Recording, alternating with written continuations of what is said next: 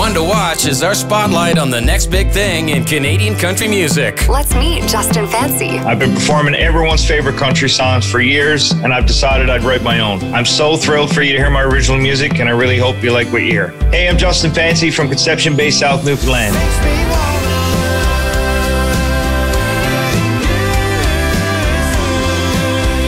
Listen, download, and support One to Watch. Wendy Boomer joined by Justin Fancy, somebody that I have had a pleasure of get to knowing. And Justin, you are our one to watch. We're so thrilled to hear this song on the air. And just, for people who don't know you as much as I do, we've got an East Coaster here. So I want to hear just a little bit more about your story. Yeah, from a small town in Conception Bay, South Newfoundland. It's about 15 minutes outside of St. John's. And I'm real proud, real proud to be, a part of this. And I just, thank you so much. Oh, God. Well, you're more than welcome. I mean, when you make good music, it's easy to support it. So, what's the influences that you grew up on and whatnot? I know you've often played a lot of different festivals and shows and bars and a lot of cover tunes. But what were those kind of songs and sounds that you love to play? Yeah, for sure. So I was definitely a 90s country guy growing up. When I started to learn how to play guitar, I took it back to the basics and really started in on the old country music. Hank Williams, Hank Snow, George Jones, Willie Nelson, the big names that pretty much brought country music to where it is today. And just really started learning the chords and those songs and listening to the stories as much as anything else. I love a good country song with a good story. And I mean, a lot of the country music that I've listened to and had the pleasure of listening to and playing over the years at bars and pubs and whatever else. I love to tell the stories of these songs. It's very important for country music. So yeah, I didn't really listen to a lot of modern country at that time. Growing up when I was 16 till I was about 21, 22, there wasn't any country stations here in St. John's. We had gotten rid of the only country station that was here. And so, with the boom of the Napsters of the world and the boom of CDs, I started, burning this music and listening to this music through different ways. And that's how I really got into the 90s country. I used to play, I had a few CDs in my car and I used to play them over and over and over and over again. I can tell you who those artists were. It was the Alan Jacksons, Vince Gills, Randy Travis.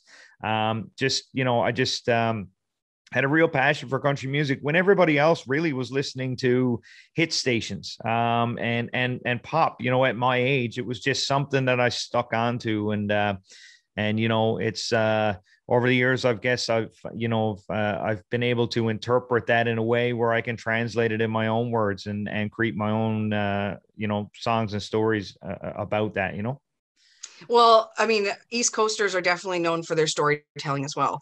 So we've got a really deadly combo here when it comes to you. Yeah, for sure. I mean, yeah, I can name a few of those, but I mean, a lot of these artists inspirations to me as well growing up. I mean, you look at Ron Hines and the stories and songs that he has told, just an icon. And even Alan Doyle and what he's been able to do as an East Coaster and proud guy from Petty Harbor. I mean, I can't say enough. The guy's an inspiration to us all, and I'm hoping to carry that flame on with him. Yeah, well, we certainly hope so as well. And so the single is called "Makes Me Wanna." What's the story behind this one? Yeah, so I actually wrote this song during the recording process of my album. So a few things here. When I started recording this album, we were not in a pandemic at the time. And I had, so what I planned on doing was trialing with my new producer, Clint Curtis, one song, which was a long time coming, which was a single that I was going to release. And then if all went well with that, and I was pleased with the product, we were going to record an album. So it was kind of a small plan that turned into a very big plan. So when I listened to that first song, I was really, really excited about it. And I guess what happened from there was inspiration for me, because I had heard the production and the product and the sound that I've heard in my head for so long that I couldn't recreate. I finally found the right person that believed in me, believed in the lyrics, and believed in my composition strategy, when it comes to modern day country music. Because let's face it, country music is an extremely hard egg to crack. Country radio is a very hard place to crack. You need to be great to be able to do something like this. And I had a dream to get there, and I wanted to get there. And I think we're well underway. But back to the song, yeah. So I was this whole album pretty much was inspired through a breakup. And I wrote a lot of music that, some that are on this album and some that are going to be on albums to come, I'm sure. But yeah, I mean, a good friend of mine told me one day, he said to me, you'll never be a good singer or songwriter if you don't experience a good breakup. And that was something that stuck with me for so long. And then it happened to me. And then it was, so this song, Makes Me Wanna, is a product of that. And it's, it basically talks about the frustrations of trying to get over someone. But yet you've still got that element of love and that element of, you're thinking about that person and, the frustrating part of really trying to force yourself to get over someone. Yeah. Yeah. Well, yeah, we all know that makes good music, right? I mean, so now we get to look forward to a Falling in Love album in the future. So for sure. Definitely. Well, also, when going back to a little bit of your time doing so many covers and whatnot, I always love asking this question because so many artists have done that, of course, throughout their career. What's the one song or request that you just never want to play again? Wagon Wheel.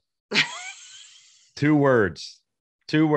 I think it's actually been banned on George Street by all the musicians that play it in St. John's. I'm pretty sure it's actually banned.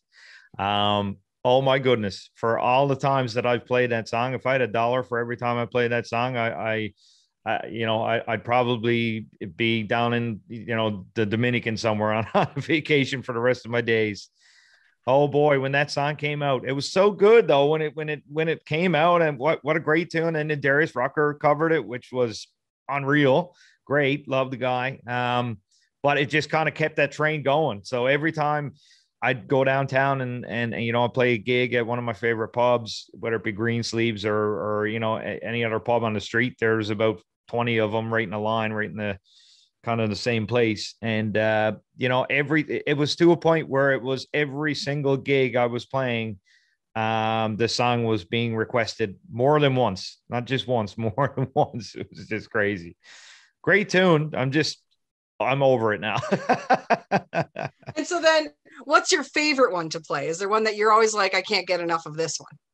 Let Me Down Easy, Billy Currington. I actually played it at my show I had a couple of weeks back there. And I sincerely love this song, everything about it, the lyrics, the delivery there is just, it's just a very great song. I've actually covered it and I've got it on social media and stuff too. And just a great song. Love it. All right. So now we know what to request at a Justin Fancy show. If you're going for covers, we know what not to request and what to request. Yeah. For sure.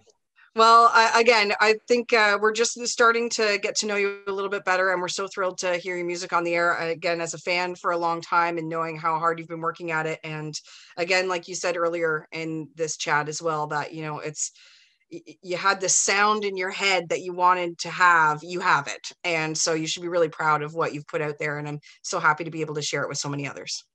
I'm really thankful for that, Wendy, and thanks for believing and supporting in me. In the beginning, I know we had conversations, a few months back or whatever, and I just really appreciate it. And I mean, the phone call for me came out of nowhere, and it was just a very surreal moment for me to be featured here. And I'm really hoping that it reaches as many heads as it can, and